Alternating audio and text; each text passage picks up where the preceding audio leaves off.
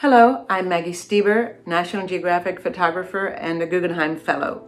I have worked in 70 countries all over the world doing all kinds of stories, but almost 100% of the time I have to talk to strangers and photograph them.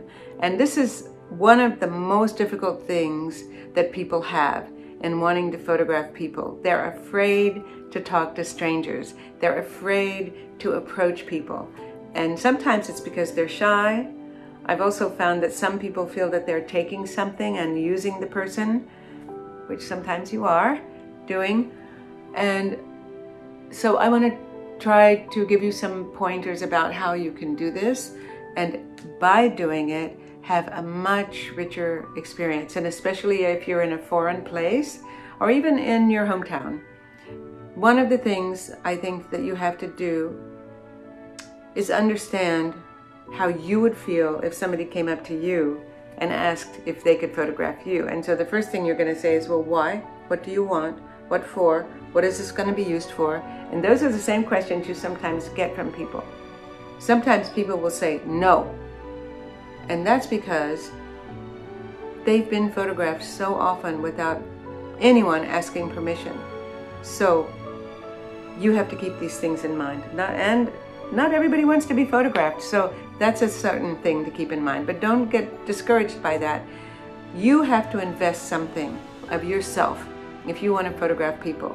So what I always do is I'm either very playful when I'm photographing, and it depends on the situation, you know, like if I'm photographing a parade or something like that, I'll really kind of dance and, you know, photograph and connect with people like that. But let's say that you're photographing a lady on the street who's selling flowers, and maybe it's in Mexico, so she has a big bucket of flowers and she's sitting there hoping that people will come and buy her flowers. Or maybe she's selling souvenirs or something like that. So what I do in that case is I start by saying, good morning, how are you? If you speak the language, that's all the better, but if you don't, a lot of people speak English. But I always think a smile is universal. So I always smile and say good morning, and I ask about some of the things that they're selling, and then I ask about them. Were you born in Mexico City, for example? Oh, you weren't? Well, where are you from? And how long have you lived here? And do you have a family? And do you like selling these flowers? And which flower is it that you sell the most? Or just, I don't know, try to find something that you can talk about with them. And then I often will use the iPhone first, and I'll ask if we can take a selfie. And almost everybody is okay with taking a selfie. And I use the phone because, first of all, it's easier to do that than use a camera to take a selfie, but also it's a great equalizer.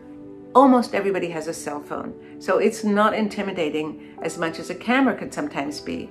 And they make cell phones now that are really pretty good and have fairly high resolution JPEGs. So I will ask if we can take a selfie, and then I'll ask if I can take a portrait of the person, and then I'll ask if I can use my camera as well. And quite often, just because I think it levels the playing field, I will buy something that the person is selling. Sometimes I'll buy flowers. If it's a lady selling flowers, I will buy the flowers and then I will give them back to her as a gift. And that's kind of a nice thing to do. If it's souvenirs, I'll try to find one little thing I can buy, you know, even though I don't really want to. Now, you can't go around buying and buying and buying and buying because, you know, you only have so much money. So that's where you really have to invest time in talking to people, but a smile and really a true interest in somebody can really get you very far. And you come away with a richer experience. And look, sometimes people will say yes, sometimes they will say no. I would just say, remember that when you use a long lens, camera lens, you're basically taking a postcard picture. And if that's what you want, okay. But I think you deny yourself of a great experience. And so I hope you'll try this. Don't be afraid. give something back in some way, even if it's just a conversation. And that way it balances the scales. So those are my tips.